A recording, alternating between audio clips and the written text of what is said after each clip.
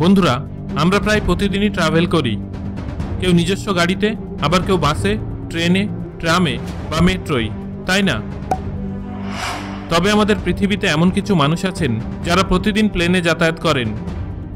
এখন যারা নিজস্ব গাড়িতে যাতায়াত করেন, কোনো কারণে গাড়ির জ্বালানি শেষ হয়ে গেলে তারা অন্য কারোর কাছ থেকে লিফট চাইতে পারেন অথবা সাহায্য নিয়ে গাড়িটিকে নিকটবর্তী পেট্রোল পাম্পে নিয়ে যেতে পারেন।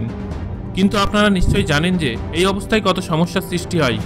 এবার একবার ভেবে দেখুন, কোনো একটি প্লেন মাটি থেকে কয়েক হাজার ফুট উপরে উঠছে আর সেই সময় প্লেনটির জ্বালানি শেষ হয়ে গেল, তখন কি ঘটবে?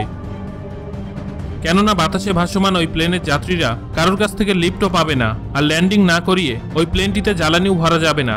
তাহলে কি করবে তারা?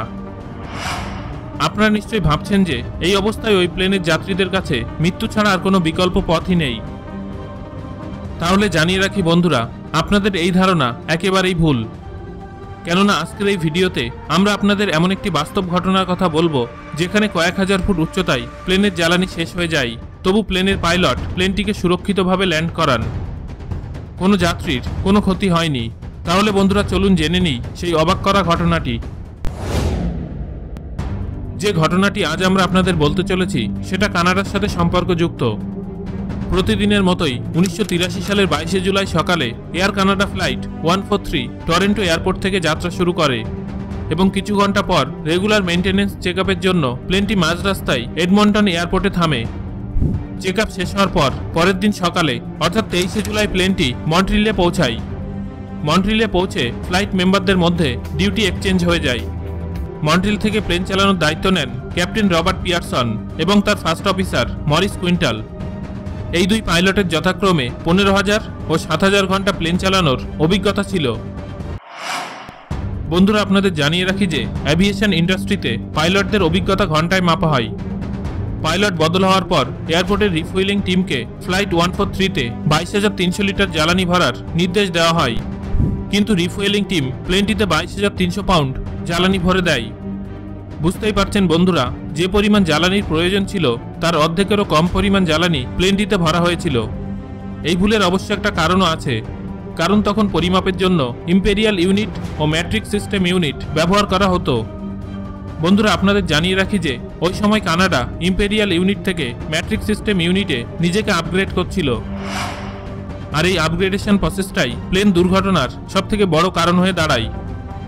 জ্বালানি ভরা হয়ে যাওয়ার পর ফ্লাইট ক্রু মেম্বার ও পাইলট ফুয়েল লেভেল চেক না করেই রিফুয়েলিং টিমকে ক্লিয়ারেন্স দিয়ে দেয় এবং পুনরায় এডমন্টনের উদ্দেশ্যে যাত্রা শুরু করেন। যাত্রা শুরু করার কিছুক্ষণ পরেই ক্যাপ্টেন পিয়ারসনের নজর পড়ে একটি সিগন্যালের উপর। সিগন্যালের ইঙ্গিত বুঝতে পেরে ক্যাপ্টেন পিয়ারসন হতভম্ব হয়ে যান, কারণ সিগন্যাল দেখেই তিনি বুঝতে পারেন যে প্লেনটির লেফট ইঞ্জিন কাজ করা বন্ধ করে দিয়েছে। তিনি সঙ্গে সঙ্গে এয়ার ট্রাফিক কন্ট্রোল টিমের সাথে যোগাযোগ করেন। তখন কন্ট্রোল টিম জানায় যে প্লেনটি মাত্র অর্ধেক রাস্তা পৌঁছাতে পেরেছে, আর প্লেনটি তখন 41,000 ফুট উপরে উঠছে। এবং এর সাথে সাথে তারা আরও জানান যে কিছুটা দূরত্বে একটি ছোট এয়ারপোর্টও আছে, তার নাম উইনিপেগ। যদি ক্যাপ্টেন প্লেনটি ল্যান্ড করাতে চান তবে তিনি তা করতে পারেন। এই সমস্ত আলোচনা চলতে চলতেই প্লেনটির রাইট ইঞ্জিনটিও কাজ করা বন্ধ করে দেয়, ফলে পাইলট কন্ট্রোল টিমের সাথে সমস্ত সংযোগ হারিয়ে ফেলেন। বন্ধুরা, আপনাদের জানিয়ে রাখি, প্লেনে যে ইলেকট্রিক সাপ্লাই থাকে তা টারবাইন ঘোরার ফলেই তৈরি হয়। ইঞ্জিন বন্ধ হয়ে যাওয়ার কারণে ককপিটের ইলেকট্রিক সাপ্লাই একেবারে কমে যায়, আর সে কারণে ক্যাপ্টেন পিয়ারসন ও তার ফার্স্ট অফিসারকেই এই অবস্থার দায়িত্ব নিতে হয়। কেননা প্লেনের ক্রু মেম্বার ও 61 জন যাত্রীর জীবন তাদের দুজনের হাতেই নির্ভর করছিল। তখনই তাদের মনে পড়ে যে প্লেনের এমার্জেন্সি গাইডে ইঞ্জিন বন্ধ হয়ে যাওয়ার পর প্লেনকে কিভাবে ল্যান্ড করা যেতে পারে তার সম্পর্কে কোনো তথ্য থাকতে পারে। তখন তারা এই এমার্জেন্সি গাইডটি পড়েন, কিন্তু অনেক খোঁজাখুঁজির পরেও এই পরিস্থিতির কোনো সমাধান তারা পাননি। তাই ক্যাপ্টেন পিয়ারসন যত তাড়াতাড়ি সম্ভব সুপার সিরিয়াস ল্যান্ডিংয়ের সিদ্ধান্ত নেন, কিন্তু বিদ্যুতের অভাবে সমস্ত ইকুইপমেন্ট বন্ধ হয়ে যাওয়ার কারণে ক্যাপ্টেন পিয়ারসন জানতে পারছিলেন না প্লেনটি মাটি থেকে ঠিক কতটা উপরে আছে এবং কত গতিতে নিচের দিকে যাচ্ছে। কিন্তু সৌভাগ্যবশত আবার তাদের সাথে কন্ট্রোল টিমের সংযোগ সাধন সম্ভব হয়। কন্ট্রোল টিম ক্যাপ্টেনকে জানায় যে প্লেনটি ঘন্টায় 400 কিমি গতিবেগে নিচের দিকে নামছে। পিয়ারসন সঙ্গে সঙ্গে ফার্স্ট অফিসারের সঙ্গে বসে ক্যালকুলেট করেন যে এই গতিবেগে তারা উইনিপেগে এমার্জেন্সি ল্যান্ডিং করতে পারবেন কিনা। ক্যালকুলেট করার পর ফার্স্ট অফিসার জানান যে তারা অনেক দ্রুত গতিতে নিচের দিকে নামছেন। আর এই অবস্থায় তাদের পক্ষে কোনোভাবেই উইনিপেগে এমার্জেন্সি ল্যান্ডিং করা সম্ভব নয়। ক্যাপ্টেন পিয়ারসন কিভাবে সবাইকে বাঁচাবেন সেই চিন্তায় পড়ে যান। আর ঠিক সেই সময় ফার্স্ট অফিসারের মনে পড়ে পুরনো এয়ারবেস গিমলির কথা, যেটি খুব কাছেই অবস্থিত। কিন্তু দুজনের কেউই জানতেন না যে গিমলি এয়ারবেসকে সরিয়ে সেই জায়গায় বর্তমানে রেস ট্রাক তৈরি করা হয়েছে।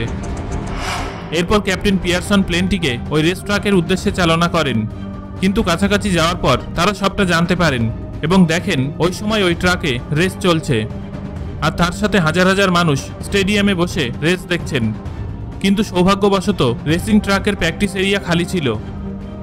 পিয়ারসন ওই এরিয়াতে প্লেনটিকে ল্যান্ড করানোর সিদ্ধান্ত নেন এবং প্লেনটি মাটির কাছাকাছি আসতেই তিনি সমস্ত শক্তি ব্যয় করে ব্রেক চাপেন।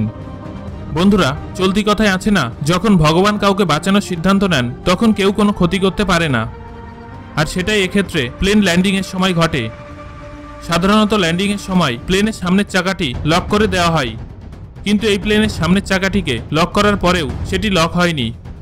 আর তাই যখন ক্যাপ্টেন পিয়ারসন সমস্ত শক্তি দিয়ে ব্রেক চাপেন, চাকাটি ভিতরে ঢুকে যায়, ফলে প্লেনের সামনের অংশ মাটিতে ঝুঁকে পড়ে। তখনই প্লেনটির গতিবেগ অনেক কমে যায়। জ্বালানি শেষ হওয়া এবং দুটি ইঞ্জিন সম্পূর্ণ বন্ধ হয়ে যাওয়ার 17 মিনিট পর প্লেনটি ল্যান্ড করে। কিন্তু সবথেকে আশ্চর্যের ব্যাপার এই যে এই দুর্ঘটনায় কোনো যাত্রী বিশেষ আহত হয়নি। ক্যাপ্টেন পিয়ারসনকে 6 মাসের জন্য সাসপেন্ড করে দেওয়া হয় এবং ফার্স্ট অফিসারকে 2 সপ্তাহের জন্য নির্বাসিত করা হয়, কেননা এই দুর্ঘটনার জন্য কোনো না কোনোভাবে তারা দুজনেই দায়ী ছিলেন। কিন্তু পরে এই সাহসিকতার জন্য দুজনকেই আইএএফে সম্মানিত করা হয়। তবে 2008 সালে এরপরেও তারা আবার পাইলট হিসেবে কাজ করেন। তাছাড়া ফ্লাইট 143-কে রিপেয়ার করে কানাডা 25 বছর সার্ভিসে রাখে। তবে 2008 সালে এয়ার কানাডা প্লেনটিকে অবসর করে বসিয়ে দেন। সো বন্ধুরা, এতক্ষণ আপনারা দেখলেন 41,000 ফুট উপরে তেল শেষ হয়ে যাওয়ার পরেও কিভাবে প্লেনটি ল্যান্ড করলো এবং সব মানুষের জীবন বাঁচালো। ভিডিওটি কেমন লাগলো কমেন্ট করে আমাকে জানান। আর ভিডিওটি ভালো লাগলে একটা লাইক করুন এবং বন্ধুদের সাথে শেয়ার করুন। পরবর্তীতে এরকম তথ্যবহুল ভিডিও পেতে চ্যানেলটি সাবস্ক্রাইব করুন এবং পাশে আসা বেল আইকনটি প্রেস করুন।